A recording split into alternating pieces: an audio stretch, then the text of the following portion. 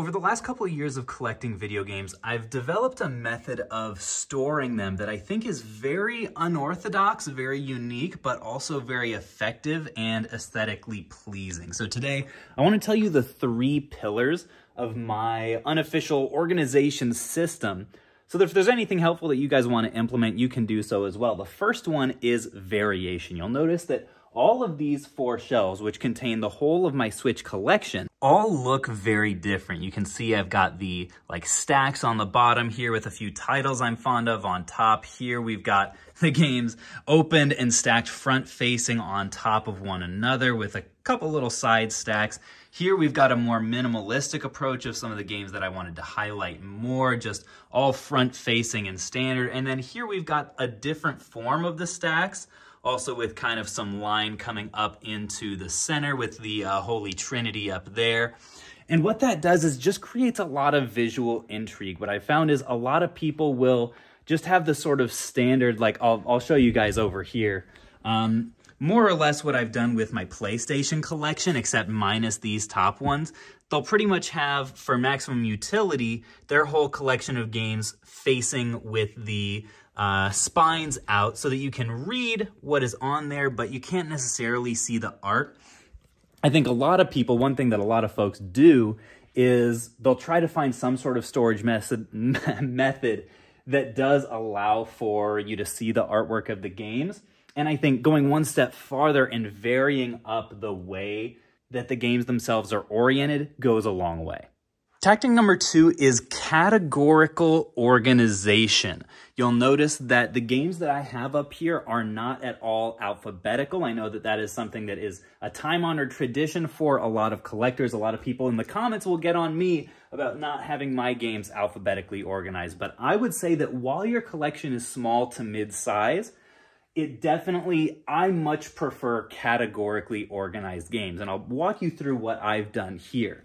I started off the top shelf with the Switch icons. This is some of the most famous and iconic games of all time on the Switch platform, and they're all native to the Switch as well, with the Holy Trinity here in the middle. Don't at me about Mario Kart. It's not as good as Smash, full stop. Next here, I've got a few choice games and this little custom bad boy here, which you guys may or may not know about yet. More on that coming later.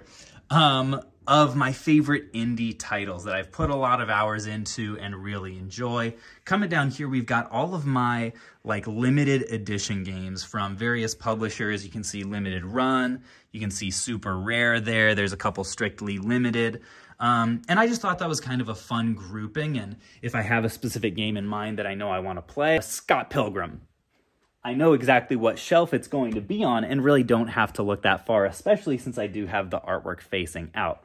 And it's honestly, I would say, faster than alphabetical, having to scan a shelf of purely these samey, monotone, similar font kind of spines for the exact letter.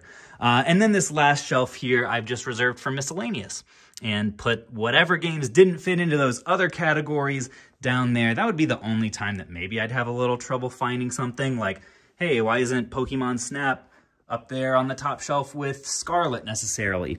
The reality is I have 60 games right now, and it's just not that big of an issue. Later on down the line, maybe one day I'll have 200 and it will become a big issue. So as much as possible, categorical organization is key. Then the last tactic is what I like to call games framing games, which you can see on 3 out of the 4 shelves here right now. I fortunately am at the point in my collection where I can't just display everything front facing. I can't see the cover art of every single game. So what I do as the collection grows is I start to use the games that I do have that I'm not as concerned about displaying front facing, that I might not play as much, as foundations, right, or highlight points for the rest of the games that I am displaying that way. So I really like how it turned out on this shelf. The angling here kind of frames this whole setup. Scott Pilgrim's not really behaving there, is he? it frames this whole shelf really well, especially with the double layering and the different angles that I have going on there. I really like how that worked out. And again, I'll try to vary it up between each one, how I execute that. I've done sort of like a podium setup before that I think works well. This one is just sort of like a single layer top shelf. And then down here, I have sort of like a scattered podium effect that I just wanted to use to keep all of these games rather than like just storing them away in like a drawer down here. Keep them out and keep them visible and accessible, and even use them to accentuate the games that I do want to display the most in my collection.